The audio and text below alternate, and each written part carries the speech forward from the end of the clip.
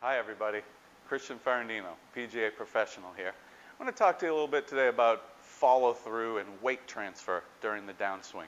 We see a lot of people on the driving range come in, they'll get set up, everything looks good, they'll wind up and they'll be hanging on their back foot like this because they swing all hands and arms on the way through. There's no way to generate power and have a consistent, solid strike of the golf ball. So I want to talk about a little bit of a little drill today that's going to help you with this. I call this a Gary Player drill.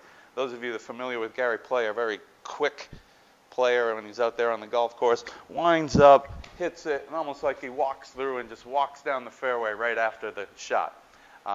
Really good drill to help you with this idea of rotating onto the front leg and to get yourself away from hanging back during the hit. So for this drill, we're going to set up as we normally would. Take everything, get our setup position, but as we swing through it, we're actually going to just walk down the fairway right after the shot. We're going to walk towards the target.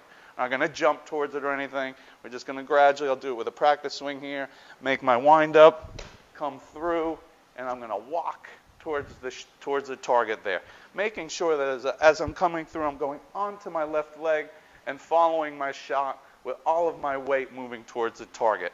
You may have seen one of my videos earlier with the hockey stick drill, another similar drill to help you just get onto that left side and rotate everything through to get your body producing your power rather than just your hands and arms.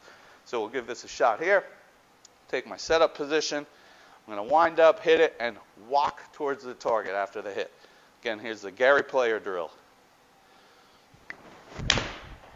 Walking towards the target. Much better shot than that first one, more speed, more power. Try this on the driving range if you struggle with kind of hanging back, hitting with all hands and arms. It's going to deliver much more power to the golf ball, more consistent, solid strikes. If you have any questions, please leave comments in the section below. Thank you for checking out this video today. Have a great day.